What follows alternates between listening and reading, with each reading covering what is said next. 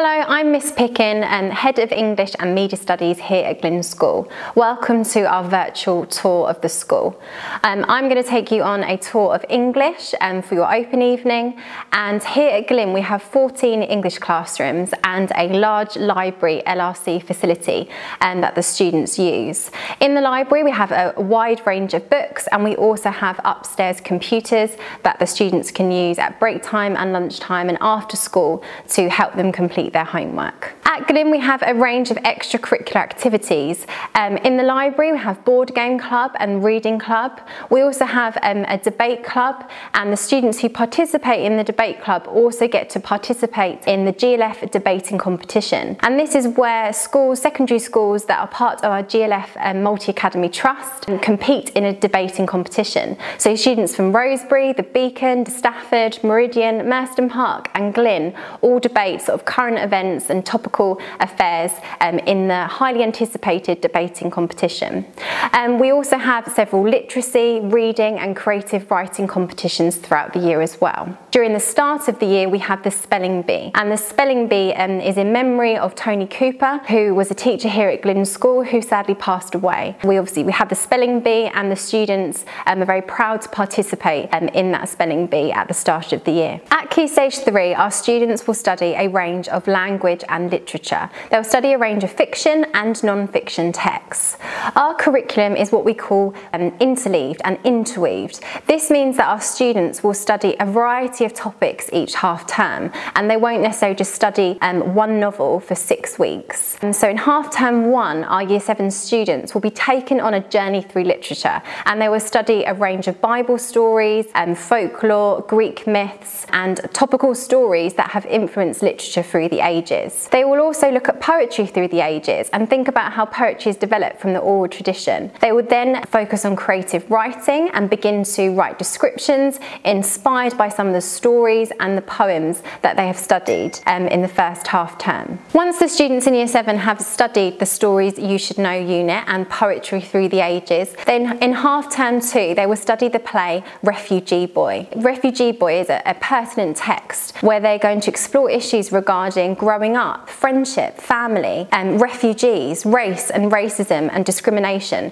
which still sadly exists in our society. So we think it's a really important play that we've recently introduced in our curriculum that the students will study in year 7. The students will also study Gothic fiction, and towards the end of year 7 they're going to read the novel The Graveyard Book, and they will begin to understand the Gothic genre, and they will study key themes, character, imagery, and they will also develop their creative writing and their descriptive writing skills when studying the novel. Throughout the year we will be building on their knowledge of grammar from Key Stage 2, and we're going to be, as I said, interleaving and interweaving key grammar lessons to help develop their grammar knowledge and skills. So in year 8 the students are going to build on their knowledge and skills from year 7. In year 7 they were investigators of language and literature, and in year 8 they're going to become critics. So they're going to start to develop a critical voice and really think about the writer's craft and why and how the writers craft their text in that way. They're also going to critique their own writing and think about how they can develop their creative writing further by focusing on different language techniques and punctuation and other creative writing skills. This will transition into year 9, where they're going to start to become scholars, and they're going to read a variety of texts and think about some of the historical context that shapes and affects the text that writers have produced and the text that we study. So at the beginning of year 9 they're going to study Of Mice and Men, and they're going to think about the historical and social context of the 1930s in America and how this shapes Steinbeck's novel. They're also going to study a range of non-fiction and focus on the likes of speeches and the art of rhetoric and what makes effective speech writing. They're going to look at a range of newspaper articles and think about some of the sort of topical affairs and current affairs that are in the news, and again discuss and debate some of those issues sort of through a critical perspective. And at the end of year 9 they are going to study Macbeth, and they're going to think about the writer's craft and stagecraft. And in year 7 and in year 8 they would have studied A Midsummer's Night's Dream and The Tempest. So by the end of year 9 they hopefully would have consolidated their knowledge of Shakespeare's plays by studying a range of his works. So A Midsummer's Night's Dream, The Tempest and Macbeth. At Key Stage 4, we study a range of literature, texts, and also we focus on the English language GCSE. So we have 2 GCSEs, English literature and English language. We're with the AQA exam board, therefore the text that the students study for English literature would be Shakespeare's Macbeth, J.B. Priestley's and Inspector Calls, and then students will study a 19th century novel, so probably either A Christmas Carol or Dr. Jekyll and Mr. Hyde. The students would hopefully feel equipped to tackle these novels through our Key Stage 3 curriculum, where they have transitioned from investigators to critics and scholars. So hopefully they'll be able to really analyse and evaluate the writer's craft, purpose, and the writer's sort of methods, so their use of language and structure. And this will hopefully help them with their essay writing skills, which we will focus on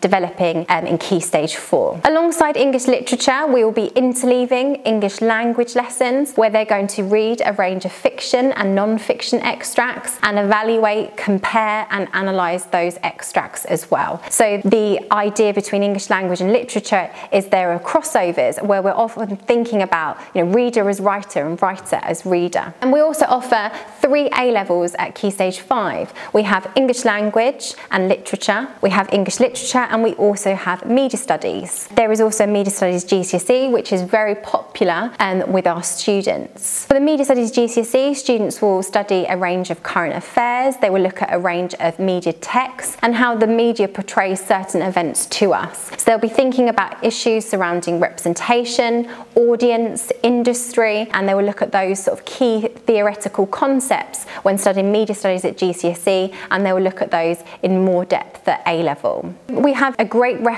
track record of exam results here at Glyn School. In 2009, in both Englishes, students achieved 94% grade 4 and above and 78% grade 5 and above. Our students work incredibly hard when studying their English GCSEs, and they're very successful in their outcomes, which we are very proud of as an English department. Thank you very much for visiting our virtual tour, and we look forward to seeing you in September.